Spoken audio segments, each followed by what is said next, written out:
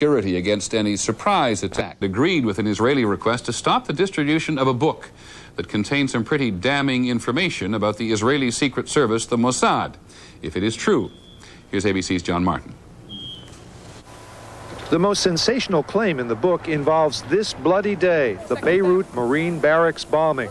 The book says Israeli agents kept vital information from U.S. Marines that might have saved the lives of 241 Americans killed here. Israeli government sources deny this account, but according to the book, an Israeli informant saw a Mercedes truck being fitted with secret panels for explosives.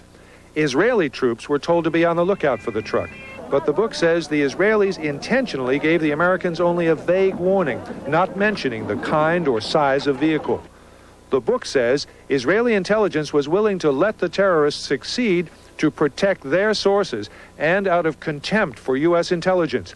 It says agents withheld information on U.S. hostages for similar reasons. In Toronto today, the author was under a court-ordered gag not to discuss the book or the case. You see, there's two restrictions.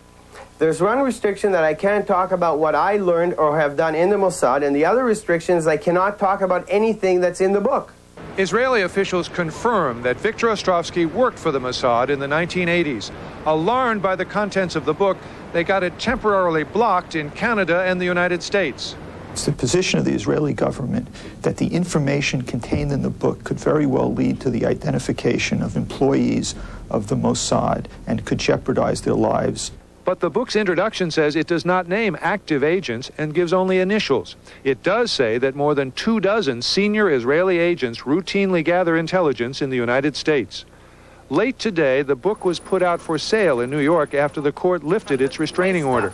The publishers claimed victory, but the Israeli embassy said it will still pursue its action against the author. John Martin, ABC News, Washington. When we come back, South Africa.